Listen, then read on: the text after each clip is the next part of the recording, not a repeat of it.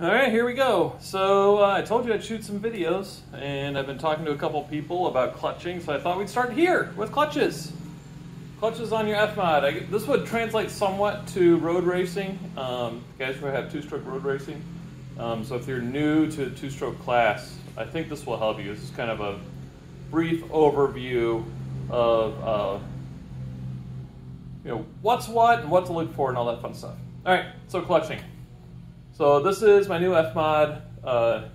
We're looking obviously at the clutch side, and real quick for terminology, obviously this is a primary clutch. The primary is the one that's connected to the engine. The secondary clutch is the one that is driven by this belt, by the clutch belt.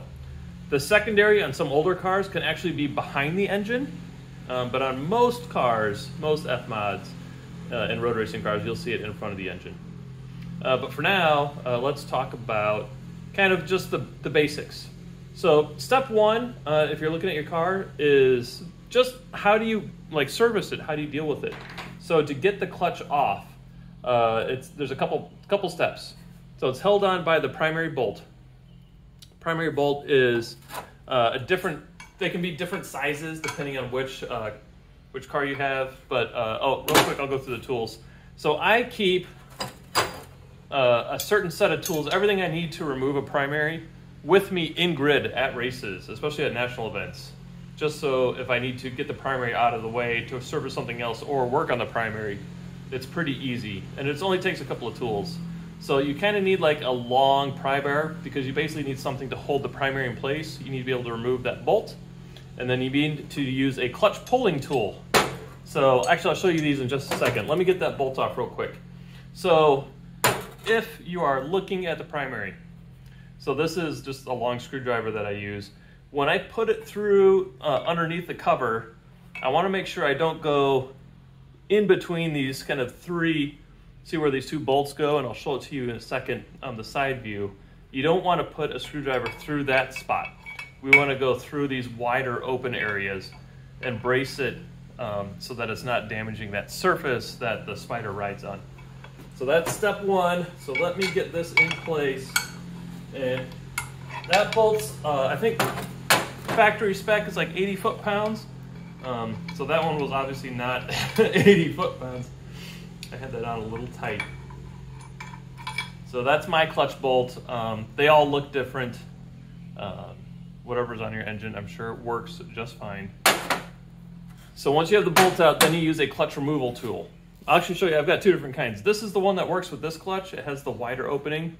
Some clutches have a smaller opening, so you can see the difference there. So this would be for the smaller opening clutch. I have another clutch that I had to buy this tool from. So depending on your clutch, you may have to, if most cars have a clutch removal tool that will come with their kit of spares. So if you see a tool like this hanging out in your tool bag, that's what that is. So this just threads in. And what I actually like to do on my clutch removal tool, because what happens is you're driving this in like a bolt, and it's going to push against the engine and pull the primary off, is maybe a little bit of grease. In this case, I'll just use some anti-seize, put it on the tip of that thing, because it basically has to push against a hard surface, the snout of the engine. So I want to give it just a little bit of lubrication. And then, throw that everywhere. And then a little bit on the threads. Again, just to make sure everything has a little bit of lubricant on it. And then I always like to use an impact. So you can use just a regular ratchet on here. It takes a lot of force. I find that the impact gun, because of that kind of like hard impact, generally knocks these loose and will pop them off pretty well. If you're using a wrench, just be prepared. It takes a lot of force. And when it pops loose, that taper pops loose, it comes loose all at once. All right, make sure we are good to go. I have this, see if I can get, hold on one second. Technical difficulties. I'm gonna take my tire cover off here. I just need a little bit more space.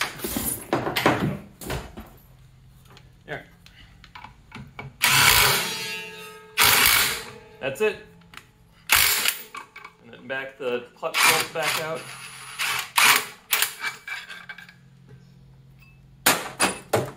So now it's loose from the taper. I pulled my top 4-link out of the way just to make this easier, but this whole thing will usually kind of slip off and slide out. So there you go. That is taking the primary off. So here you can see the ring gear, where the starter ring gear for the starter engage, my clutch sheath faces, and then the inside of the primary itself. And that's what I was talking about. You don't want to put the your pry bar through the surface, because these faces are used by the primary. There's buttons that ride on there like a little slippery surface, so we make sure those stay nice and clean and smooth. So that removes the primary from the engine. And real quick on the engine, so I know it's not directly clutch related, but this is the snout on the engine that the clutch sits on. It's good to take your primary off at least once a year for sure, if not 2, 3, 4 times, just so you can pop everything loose, Scotch-Brite this bad boy, get it all cleaned up, Scotch-Brite the inside of the taper, inside your primary, get that all cleaned up, because these can rust and weld themselves together, and as you can imagine, that is a nightmare scenario. I know quite a few owners who have had to fight a very long, tiring, stressful fight to try to pull the primary off the engine. So it's good to take those off at least a few times a year, just to make sure everything stays loose and clean and there's no rust building up. All right, so that's removing the primary.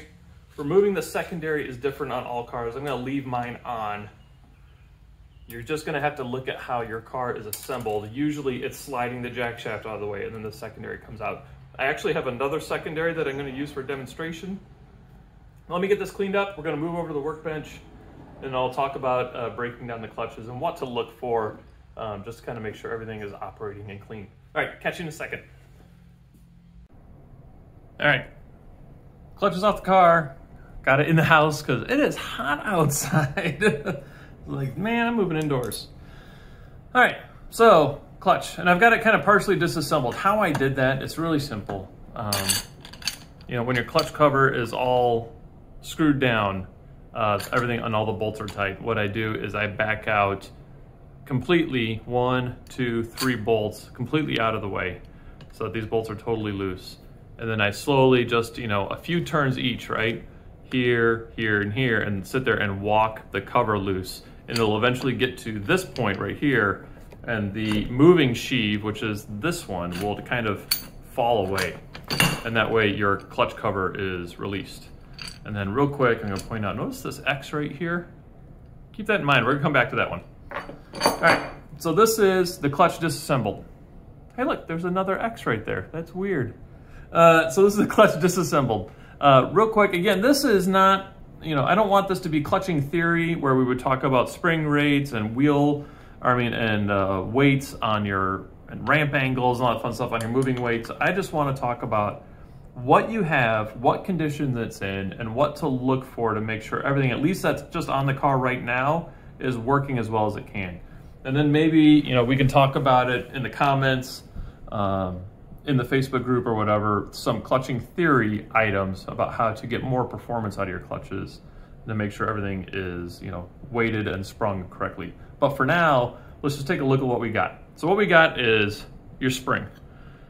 If your spring is super, super old, it will actually take a set and sit here and just be compressed. If your car was purchased used and that car was all assembled, and sat for a few years with the primary and everything assembled, I guarantee that the spring that's on your car is not up to spec, right? It will take a set in the compression, and then a lot of times it will become softer, which will really throw off the performance. So step one is, in the winter, if you have time, it's pretty smart to pop the primary apart just so you can at least disassemble and take the cover off to let the spring uncompress and just sit there. Just for longevity's sake, to make sure everything stays fresh and happy. So that's your spring. By the way, they tell springs apart by the color. So I know that this is a spring from Venom Performance and the white spring. And so I can go back and look up in their catalog what that spring rate is, its initial pound rating, and then how much it takes, how much weight it takes, how much pressure it takes to fully compress it. All right, so that's step one, spring. Step two is, and if we talk about, so we talked about, this was the moving sheave. This is called the spider, this kind of triangular piece that's on top of it. The spider has little plastic like buttons, like glides, that are on each side of each piece. Those buttons ride against these kind of smooth, I don't know if that shows up in the video or not. There's like a smooth, slick area that the buttons ride against. If there's too much slop, when I'm trying to rotate my moving sheave, if there's too much slop on that, that will really kind of mess up how efficient your clutch can be. You can have a primary rebuilt. So if you don't want to do it, you can send it off. I know Leon does it. I know Mel Winnie would probably take a stab at it. There's quite a few shops, even shops in town, that just deal with, sorry, I'm making the camera shake, I'll try not to. There's our shops just like power sports shops, especially ones that do Polaris, because we all use, most everybody uses a Polaris primary, right? So it says Polaris on the cover itself. So if you go to any Polaris dealer and take them your primary, they usually will be more than happy to help you with just a rebuild. And the rebuild is usually taking the spider and the components, everything apart, replacing the buttons, and then also underneath the spider are these rollers. So there's a roller that's down in here. That roller rides on like a little nylon fiber bushing, and those can wear out and these can get stuck. So if your roller is not rolling, check all mine all feel good. And while I have it apart before I put it back on the car, I will actually put some Teflon and kind of spray that and soak down those bushings just to make sure everything stays lubricated and rolling and smooth. Anyway, so those are the things to check on the spider. Make sure that the bushings are good, make sure the buttons are good. Speaking of this moving sheave, there's another part that can wear out. There's a bushing, another nylon fiber bushing, and it's actually like down inside the sheave itself. It's what rides on this main steel post. If there's a bunch of play in that, you'll feel it by taking this moving sheave and like kicking it side to side. So see how mine just has a little bit of rock? Now I'll tell you, this primary was actually brand new, literally brand new last year. It has, most primaries have a manufacturing date stamped on the cover. So this says 05, 06, 20, so 2020. So that was purchased brand new last year. So, oh, and the part number, in case you're curious, if you Google that, it's 1323081. That's one that will fit our cars really well. You have to have it machined on the backside for the taper to fit our Skidoo, our Rotax engines, because it's a Polaris primary going onto a Skidoo, you know, snowmobile. So you have to cut a fresh taper on that. If you need help with that, let me know. I got a guy. All right, anyway, so back to this. Again, we're just checking to make sure everything is fresh. So you can take that moving sheave and if it's like wobbling like crazy, that means that that bushing on the inside is really worn out. Probably these buttons are worn out. It might be time to consider replacing it. If you want to try to be pointy end, you definitely should replace it. All right, so there's those components. And then lastly is the moving weights themselves.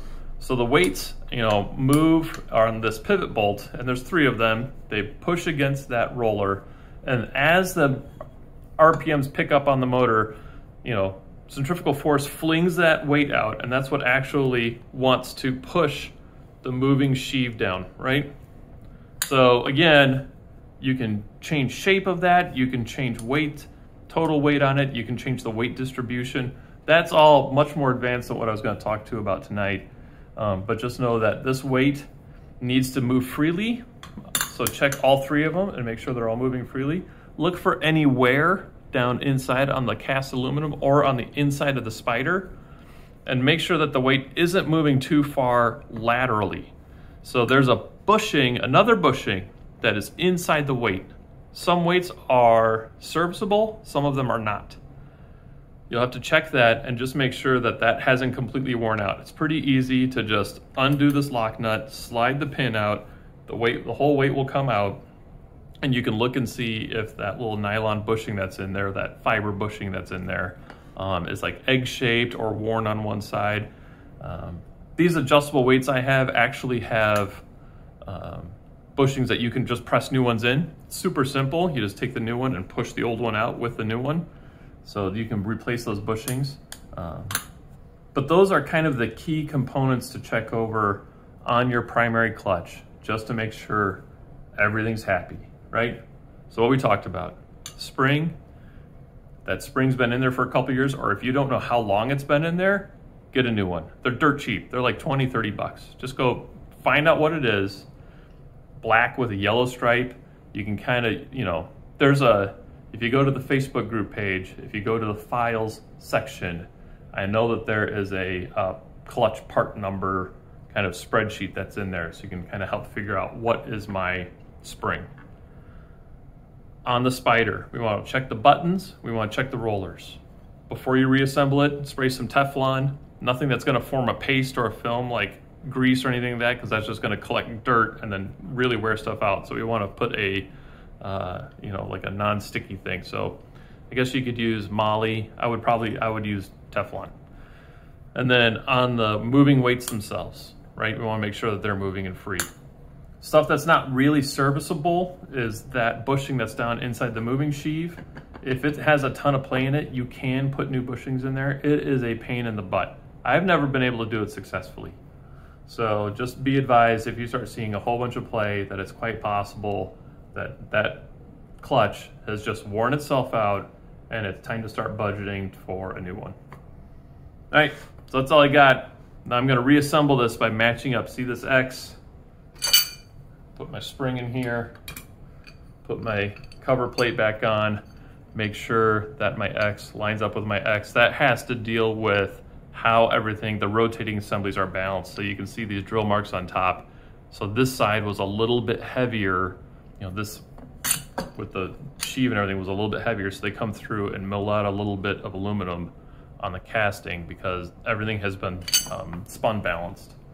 So just keep in mind, we always want to make sure that, and there's actually an X, you can't see it because it's underneath the primary. On this moving sheave, there's an X stamped down here. So that's why you see like blue ink. Just helps me kind of like double check and make sure everything goes back together in the correct orientation. All right, I'm gonna put this back together and after spraying some Teflon and clean some things up, and maybe I'll shoot another video on the secondary in just a little bit. We'll see if I can get it done tonight. If not, it'll be up soon. All right, guys, if you have questions, post them below. We're a pretty helpful bunch. Whatever we can do to make everybody faster makes the class better. Let's do it.